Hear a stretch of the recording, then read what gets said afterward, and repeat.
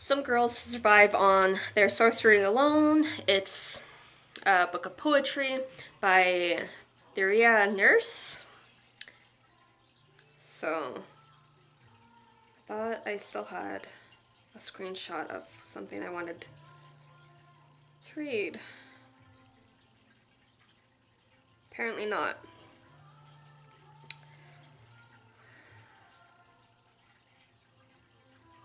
Okay. No, I think that's for something else. Wait. Okay.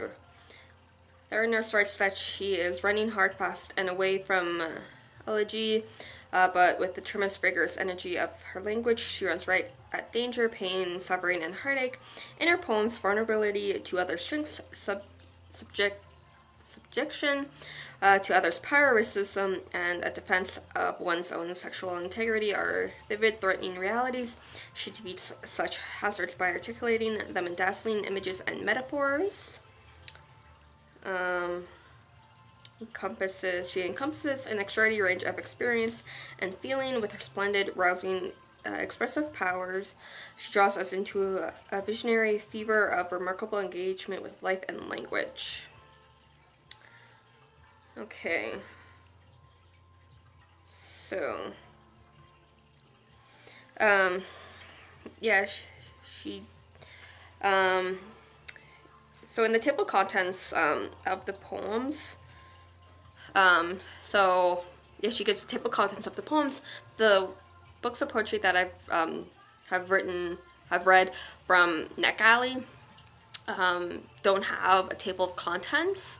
It just goes into well, the Amanda Lovelace ones has like table contents of like the categories, but not a table contents of each poem.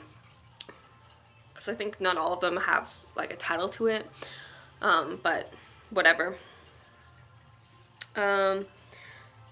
It's not a lot of poems. It's a quick go through, but you are looking at long poems in this book, and I didn't really like the poems that were in here. I don't think I connected or related to the poems, or didn't like the length of them. So that might have been why I was put off by this collection. But yeah, for some, this could be their favorite collection of poems. But but yeah. Some Girls Survive on Their Sorcery Alone by Tara Nurse. Happy readings.